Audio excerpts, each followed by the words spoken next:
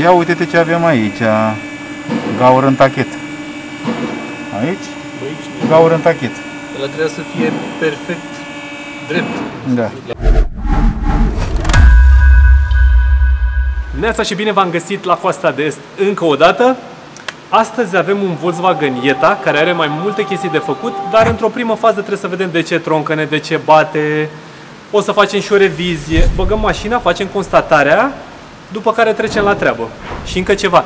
Băieții de la Gebo ne-au rugat să vă anunțăm ca o ofertă incredibilă la niște scule de vulcanizare, un aparat de dejantat și unul de echilibrat. Dacă vreți să vă apucați să faceți vulcanizare, ăsta este momentul vostru. Aveți și linkurile în descriere. Vedeți că mai au o grămadă de chestii faine și la super prețuri. Băgăm mașina, domnul Rares? Hai. Hai la treabă!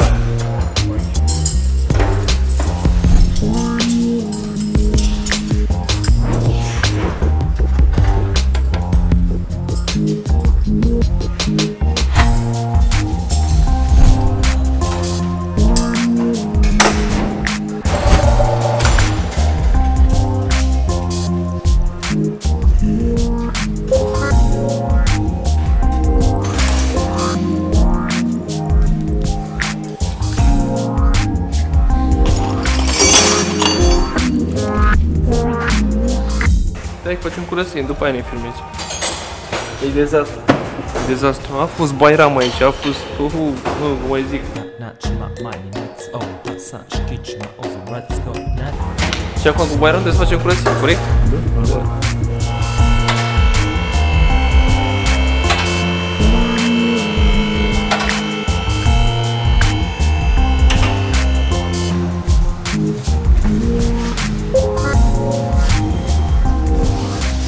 Dar nu are treabă mecanismul, nu, e problemă cu pistonaj.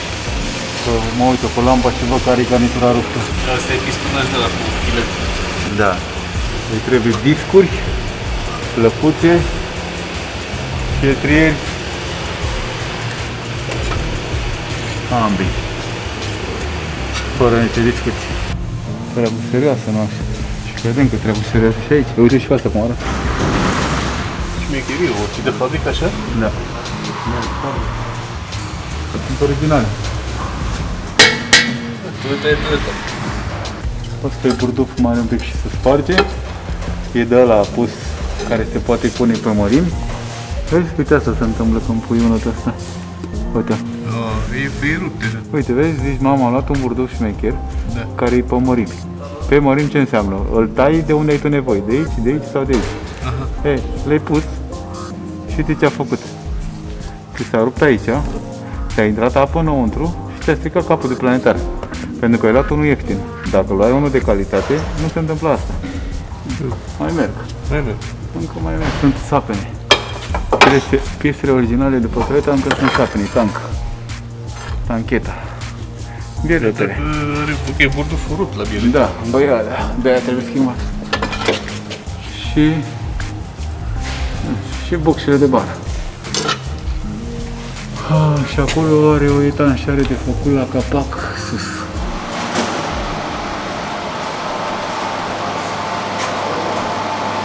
Legendă. Așa e, numai legendă.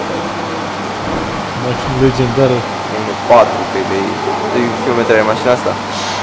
Milion? Mulți, are 300-400 de mii, nu s-a umblat la ea, nu e totul de tipul. Deci are 167 de mii. Dacă e real, nu sunt mulți. Da. Primul lucru. Pedala de ambreiaj. Comportament normal. O pornesc să vedem cum e la pornire.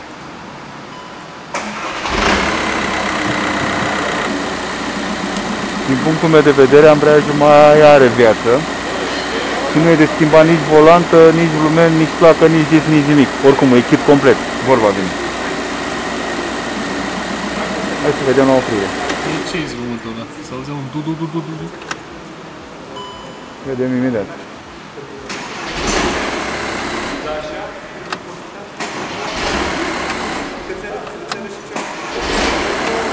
Am impresia că lasă bateria. Pentru că bateria are simptomul la modul taie tensiunea foarte mult și se stinge bordul brusc.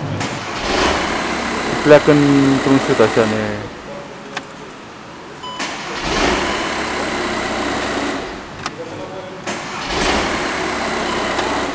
Cred că are nevoie de o baterie nouă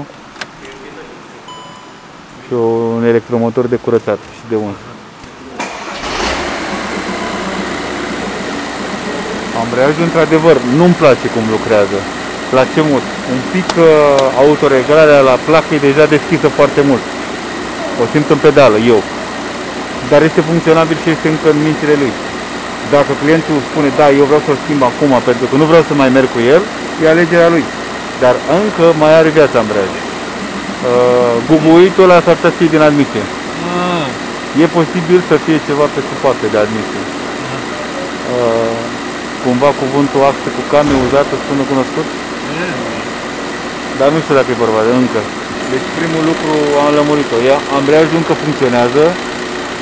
Dacă clientul va dori, vreau să-l schimb, încă volanta nu bate, dar discul este un pic cu placa deschisă, uzată, cam 50%, părerea mea. Dar mai e încă funcționabil. Bun, continuăm cu celelalte verificări. Da, tamponul de la distribuție Hydro este bun. Tamponul de la cutie are joc. Și la antibalans vedem. Odată.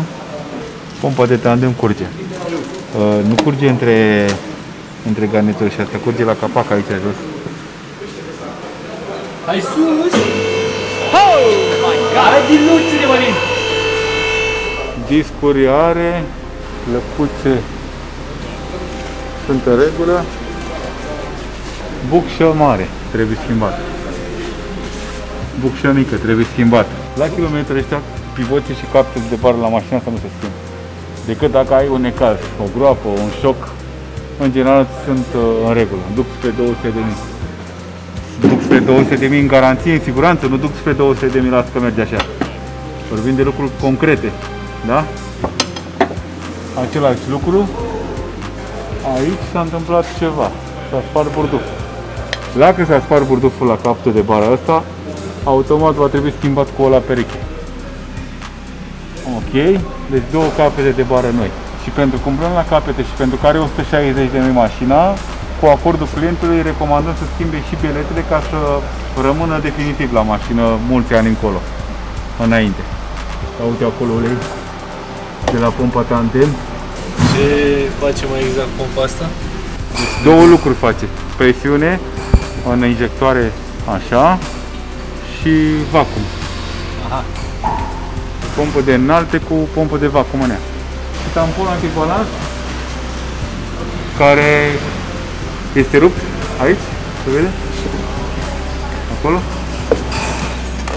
Aici, e rupt și aici. E rupt peste tot. Deci trebuie tampon antibalans și tamponul ăla de sus. Asta merge cu un deget. Și ăsta merge cu un deget? Nu. Cablu nu rămâne blocat. După cum se comportă din etrier, dinăuntru, din mecanism. Dar și aici e problema pe etrier, că nu se trage la zero complet.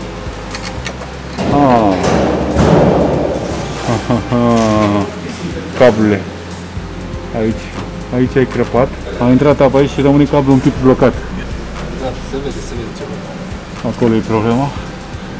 Deci trebuie cablu, pentru că nu dă voie etrierului să vină la zero. Da, și etrierul rămâne un pic blocat. Câteodată. Asta înseamnă că și etrierul nu mai funcționează cum trebuie. Carcasa etrierului este din aluminiu. Garnitura în interior, cea care ține presiunea, corodează, o umflă și presează pe pistonaj mai tare. Și atunci când frânezi, pistonajul ăla nu mai are revenirea înapoi concretă cum trebuie. Și automat apare problema asta, rămâne pistonajul apăsat în plăcuță, un pic înfrânat, puțin. Deci, reparație trier și cablul de frână de mână, ambele. Clar, ăsta nu are microfisuri, dar trebuie schimbat amândouă. Amortizorul ăsta e scurs, e ulei pe el acolo sus. Ăsta urmează, are și ăsta o omezeală pe lateral. Bara de stabilizatoare, bucșile de bară. În satelit se vede. Da. scrăpate și coapte. Bucșile mari de la brațe, de la tendoane de aici trebuie schimbate. E partea de sus ruptă, eu o văd, dar tu nu poți să vezi cu camera. E partea de sus, de deasupra, nu se vede. O văd eu cu lampa așa cu ochiul liber. Eu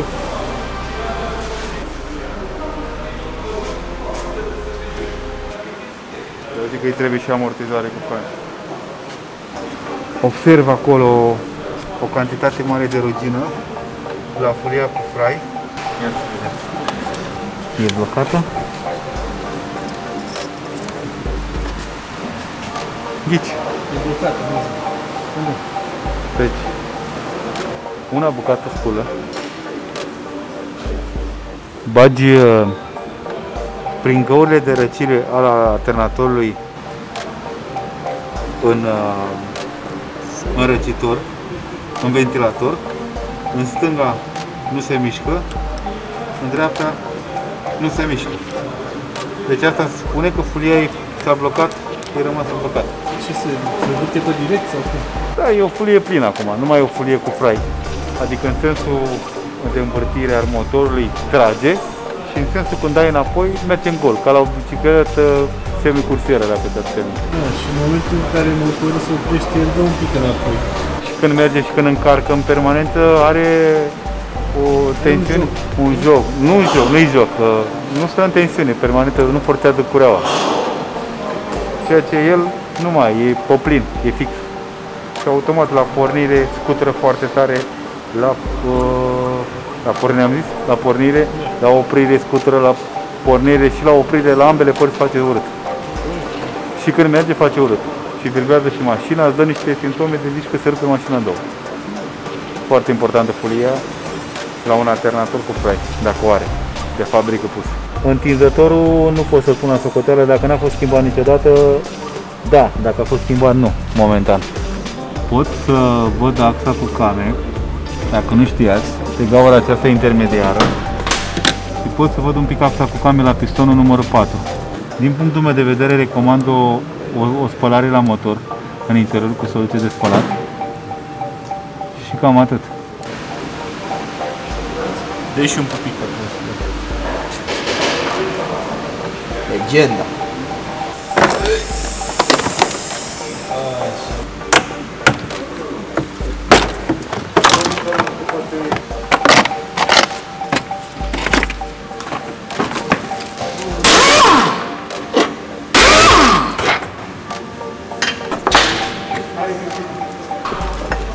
Pune-le pe masă.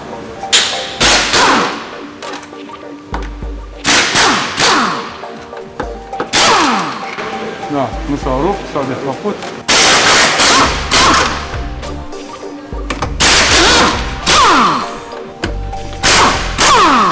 Nu cade că mare pe spate. Gata. Asta trebuie, nu? Ce ăsta? Aia-s două. Da. Deci se vede direct că e... Da, e rupt aici, e rupt aici, e rupt aici, pe partea asta, da? Și pe partea de jos. Este aici, aici, aici, aici. Și este slăbit. Tamponul nou, tamponul vechi. Hai să facem aici o... Fă așa. Gătește, mă.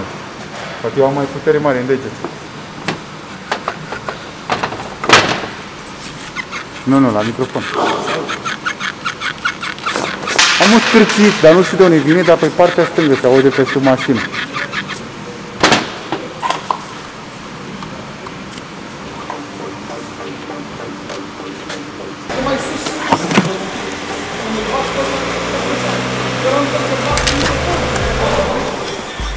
În momentul când un tampon e uzat, ori se sparge aici și curge uleiul, sau în cel mai rău caz, această gumă ajunge și atinge aici. Se tasează cum... El când se pune motorul acum pe el, coboară, să zicem, un sfert din înălțimea asta. Ajunge cam aici. Hei, în momentul când s-a uzeat și mașina vibrează, cauciucul de aici atinge pe cauciuc de aici. E gândit intenționat să atingă pe cauciuc. Atunci e uzat. Așa se alege un tampon la distribuție de modelul ăsta când e uzat. Când l-ai văzut că te-a atins aici jos un pic, înseamnă că gata, e terminat. Și astea sunt alea care se pun una peste alta, mă rog. Băiatul ăsta. Așa. Gata, am montat. Gata.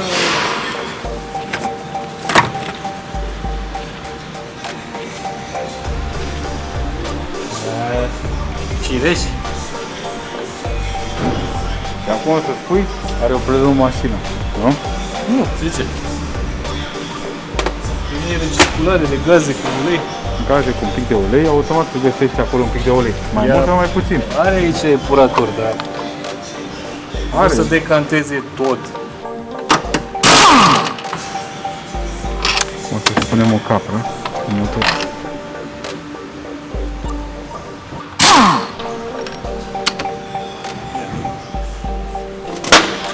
Cauciucul de aici trebuia să atingă aici, jos. Se vede linia cum a atins din când în când. Acum fiind ridicat motorul, nu-ți dai seama.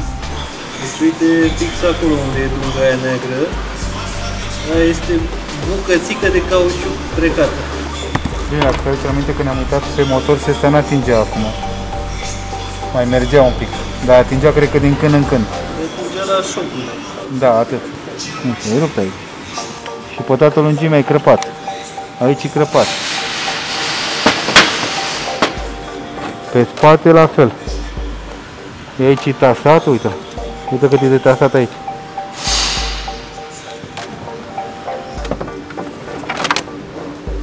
E uzată un pic. Ar fi bine de pus nouă. Nu e distrusă, dar a fost destul de forțată un pic. Ce le poartă aici? Are aici ceva cu niște dinți care agată și într-un sens merge, într-un sens merge în gol.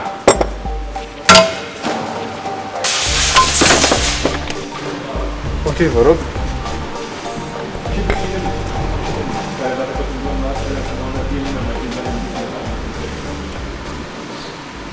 Favoritorul de oglinzi. Asta dacă s-a rupt aproape la final, la care Ok. Și ce trebuie aici, nu? Și revenită.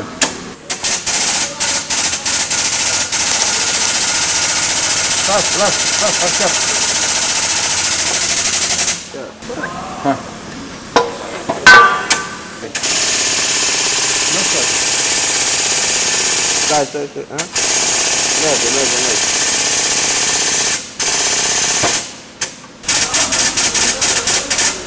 Gata. Pic de tot. Mai trebuie, pentru că aici nu e, nici aici nu e. Și întotdeauna trebuie să fie ceva care ține.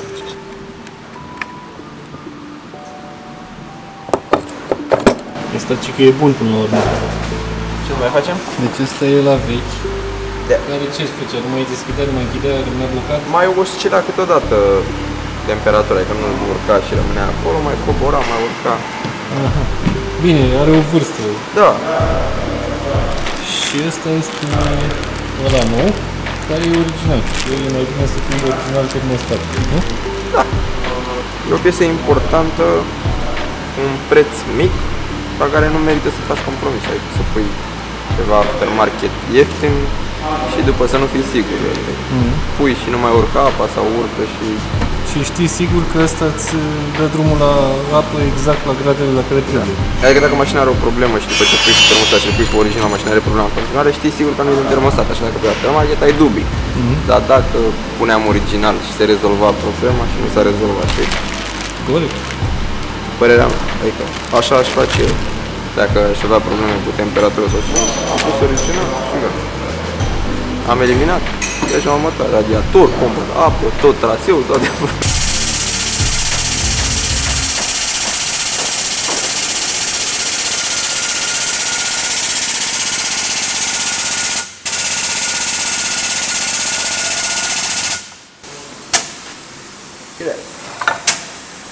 Aici avem un biet, e curat.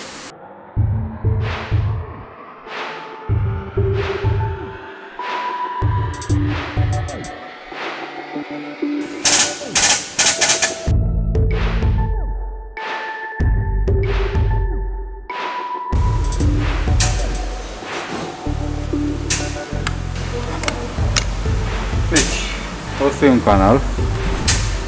Da? Îi bag șerveanța pe aici așa și mergi pe canalul ăsta, știi? Da. Țac, ca să scoți. Scos la față. Da, că te rămâne în spate.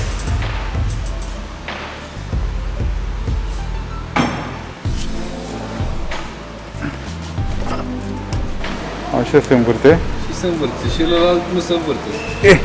Și aia veche, bag aici. Nu. E plină, deci e rolă plină. Da? Zici că e de acolo. Bă, zici că ești pictor, mă, așa mânuiești pensula. Ce-ai făcut?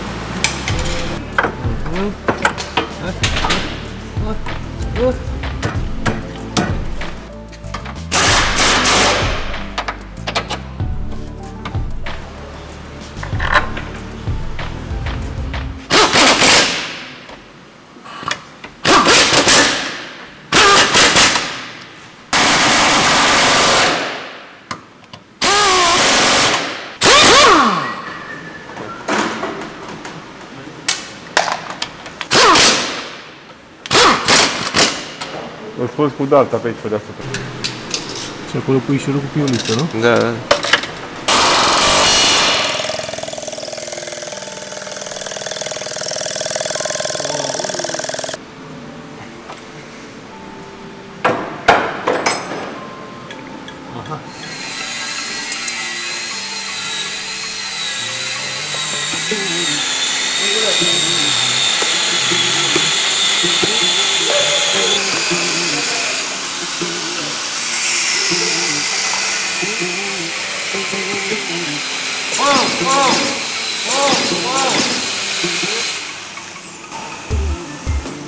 Te predai? Da.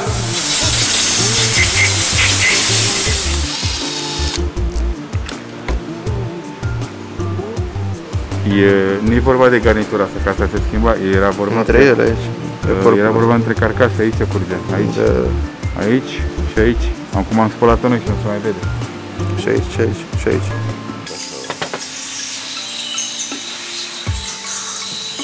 Da, mă, că e la fel. Să întorci pe... Să vină mai... Da. Exact.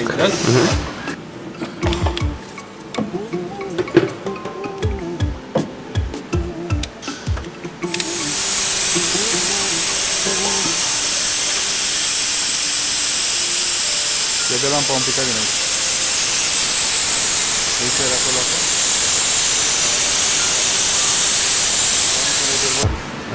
Era nevoie. Arată cam dubios.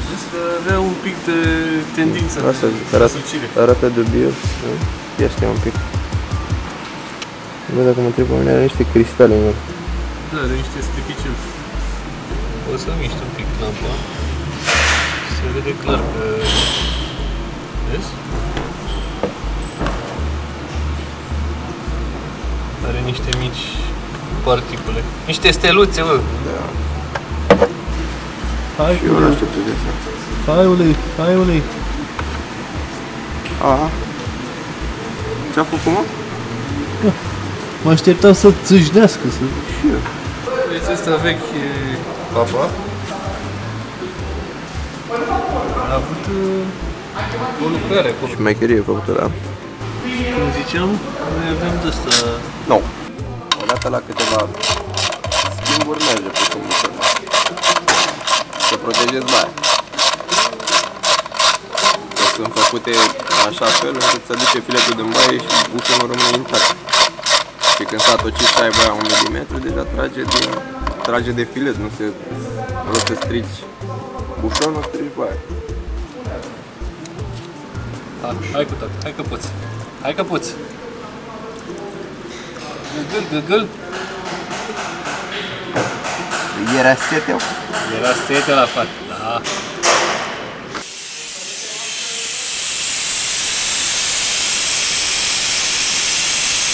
Se desface ușor? E treabă bună, Rares, bună. Ia uite. Și aia, frate, și acum cu mașina după aia. Pac. Aici, în gaură, aici. Alea două, alea e distracția mare. Pune frumos toate lucrurile.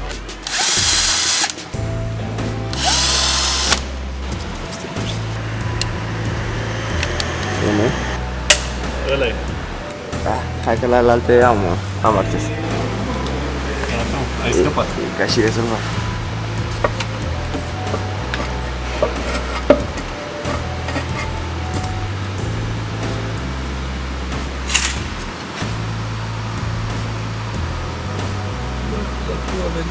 Pare curățel. Chiar așa măsură. Răspare ok. Să fi scăpat, oare? Asta ar fi bine. Hai, acum și la cap acolo, de sus. Acolo cred că e distracție.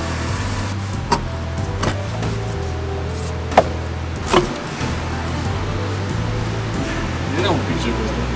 Bă, nu, e ok. Să putea mai bine. Sau mai rău. Asta a mers bine mașina.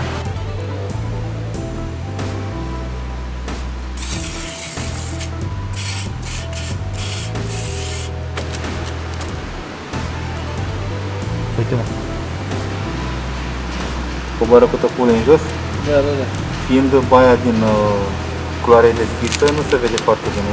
Uite aici pe senzor, prin senzor la masă. Aha. Uite cum e curat. Da.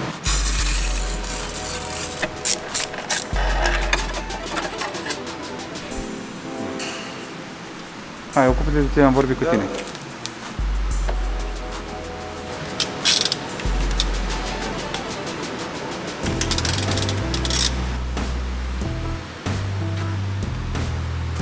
Exact ce am zis, are zgreturi. Dar sunt mici. Ăsta arată bine. Hai să vedem cum arată partea de sus a lui, da. Sunt uzuri, dar foarte mici. Are pentru kilometri, cred. Da. Dar are niște linii trase pe ele ca și când a intrat șpanul prin el.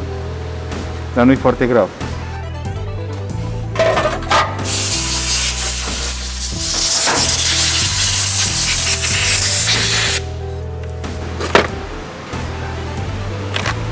Capacul e negru. Nu. Cât? Am văzut-o bine eu pe camă, că era bună. Aici nu e atât de bine. Am văzut o pompă nouă. Acum ai atât, acum am decidat eu. Ce nu poți zic că e nouă și o pune pe asta? Ai putea să faci și de astea, dar nu e cazul. Hai, da, mă, uite, e nouă, uite, e originală. Asta arată mai degrabă a 10, nu 9.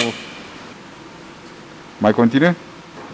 Ce mai, nu, lucești. Ține-mă lampa aici, vină cu aici ca să demonstrăm aici la oameni. Ce are pe asta? La băieți. Ce are, mă, Aline? Că e bună pompa. Eu vreau să pui pompa asta la mașina mea înapoi.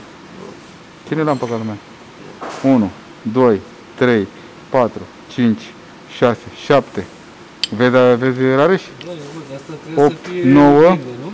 10, 11, 12, 13, 14, 15, 17, 18, 19, 20, 30. Uuu! Mai continui? Aici? Ia uite-te aici, pe fundul e aici, jos la bază. Cum e acolo jos, Aline? Zi? Aiurea. Cum e aici? E zgâriată și acolo. Cum e aici? Deci, hai să punem pompa asta pe mașină, că mașina trebuie să meargă cu pompa asta. Cum este aici? Ia uite-te, mă, aici cum e pompa asta. E bună, domnule, pompa, e spălată, e curată, e nouă, o spălăm acum, e ca nou. Zici că e făcută la... Zi, mă, pui lampa asta la tine? O pui pompa asta la tine? Roșpan. A luat șpan? Mea arată mai bine, sau? Ia uite ce e înăuntru acolo, uite mărgăritarea acolo, uite. Asta e avantajul unui nou valiu. Uite ce e aici. Merge cu ele târâși așa, uite ce e aici. Uite ce e aici. Mașina funcționa? Deci astea toate trebuiau să fie oglindă, ca să nu se înțeleagă greșit. Deci, o linie 2, 3, 4, 5, 6, 7, 8, 9, 10, 11, 12, 13, 14, 15, 17, 90 sunt zgârieturi de la pilitură. Au dat aici, da? 2. Zgârietură 1, 2, 3, 4, 5, 6, 7, 8, 9, 10, 11, 12, 13, 16, 20, 21, mai late, mai așa, trebuia să nu fie zgârieturi. Aici nu trebuia să fie zgârieturi, sunt zgârieturi 1, 2, 3, 7, 9 pe interior, zgârieturi pe camă și se vede mai tare aici. Se vede pilitura cum stă pe aici și în anumite părți, pinionul de la pompă se vede cum a luat bucata de șpan și l-a cipit, i-a stricat cimentarea pe margine. Deci la odată ce găsești șpan în ulei, deci șpanul a fost și aici. Țineți cont, prieteni. Și atunci, gândește-te bine când faci motorul tău, sau dau un sfat unui prieten, recomandă-i să-și pună pompa nouă, chiar dacă e scumpă, chiar dacă e ieftină. E viața motorului. Succes!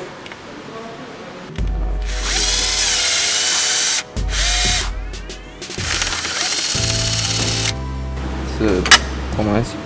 Da. Bă, arată bine, ești E un șurub. Deci că e nu. Da, și totuși ce e ăsta de aici? Uite aici se cunoaște puțin că a atins în el. Nu știu dacă bate lumina. Se vede ceva acolo. Dar nu e... Ideea e că acum e în funcție de presiunea de ulei. Dacă de la 1 spre 4 crește uzura. La 4 ar trebui să fie cel mai urât și ăla de jos, după ce dăm axa afară. Motorul. Asta arată mai bine și bine, are uzura aici spre margine. Hai. Da, este un pic fan. Aici a intrat puțin în el, vezi? Și ăla de jos ar trebui să fie mai uzat.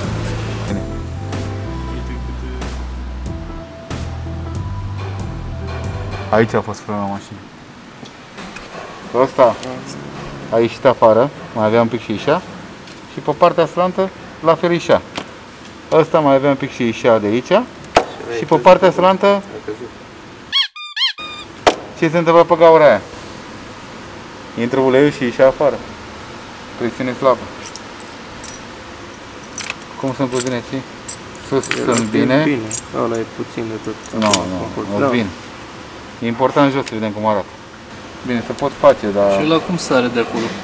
Păi din aluminiu și prin vibrație iese, e unit. Și e pus ca să ce? De ce nu e turnat astrupat direct? Da, ca să se scoată mizeria de acolo, dacă se înfundă vreodată, dacă... E o gaură tehnologică de lucru. A fost... a avut presiunea bună. Aici le pun. Nu s-au stricat atât de rău. Aici nu mai are camă, pentru că aici a ieșit dopul și nu mai avea presiune de ulei. Și s-a distrus cama aici. Da? Aici nu e rotunjită, aici nu e rotunjită, aici nu e rotunjită, aici nu e rotunjită. Sunt decât uzate, atât. Pentru că scăzuse presiunea pe toată rampa, dar aici nu mai avea presiune. Și s-a făcut cama rotundă. Așa, spre mine, așa. Bun. Și după cum povesteam, 1, 2, 3, 4, 5, 6. Ia uite-te ce avem aici. Gaură în tachet. Aici? Gaură în tachet. Ăla trebuie să fie perfect drept. Da. La față. Cuzineții terminați. 1, 2, 3, 4. Imediat, Alin. Trebuie schimbat. Aici deja te bărberește lateralele ei. Aici la fel. Uite, e rotundă. E pilitura aia care am găsit-o noi. Și de aici pilitura. Și de aici pilitura s-a dus în pompa de ulei peste tot. Ăsta e cât de cât normal. Da. Asta e, da, e o camă normală. Deci uite asta e mai normală. Așa. Ăsta așa trebuie să arate normal. Da. Și ăsta? Așa arată. Și ăsta anormal. Cioc. Da, cred că se vede. Păi uite pe asta, că se vede asta, da. în spate, cum arată și cum arată asta. Deci trebuie axă, tachet și cuzineți de axă neapărat. Zi-mă, Valică, deci ravagile de la mașina asta vin de la chestia asta mică? Da, chestia asta mică a distrus parțial motorul. Cum? Mașina avea niște zgomote mai ciudate, mașina nu trăgea foarte bine, omul a dedus că e axă cu camere, cu tachet și știa un film care să fie cu un bine cunoscut. Una peste alta, i-am zis până nu desfacem, nu știm și hai să verificăm. Primul lucru a fost că i-am făcut revizia și când am făcut revizia, filtrul de ulei, când l-am desfăcut, am găsit pilitură. Și acolo a apărut semnul întrebării, oare de ce? Da. Și am zis, ok, dacă are pilitură în filtru, are pilitură în ulei, dacă are ulei, pilitură în ulei, înseamnă că are și în pompa de ulei, înseamnă că are și în cuzineți, înseamnă că are și în axa cu cami, înseamnă că e și în chiloasă, e peste tot pilitură, da? Corect? Da. Și atunci am zis, hai să dăm jos baia. Am dat jos baia, am găsit pilitură în pompa de ulei, caput. La cuzineți am găsit pilitură, zgârietură pe cuzineți puțin, caput, schimbăm. Am mers sus, am dat jos axa cu cami, dezastru. Acolo era presiunea slabă, pentru că a sărit un nit de la culbul torei, de la reglaj de la pompe și sărind n-am mai avut presiune de ulei. Și a mers mai mult pe valvotare decât pe presiune și a creat această uzură. Și acum cred că întrebarea tuturor ar fi de ce a sărit? Pentru că e un nit din aluminiu și în timp, în ani, în kilometri, prin vibrațiile motorului, iese la un moment dat, pentru că este din aluminiu. Fiecare au făcut, au modificat, au pus nituri, se poate face mai multe nebuni. corect, înțeles. noi vom proceda, vom pune nou. De Da. aici e problema la mașină. Vom schimba și axa, pentru că s-a uzat din cauza asta. E un defect oarecum de fabrică, cred. Am găsit-o de multe ori la multe mașini de genul ăsta. Tacheți noi, axă nouă, cuzinezi noi de axă, cuzinezi de linie noi, pompă de ulei nouă. Ați văzut ce era acolo, nu discut. Spălare motor sus-jos, flash-uri 2, ulei nou și Doamne ajută. Doamne ajută și ne vedem în episodul următor cu mașina funcțională, să sperăm.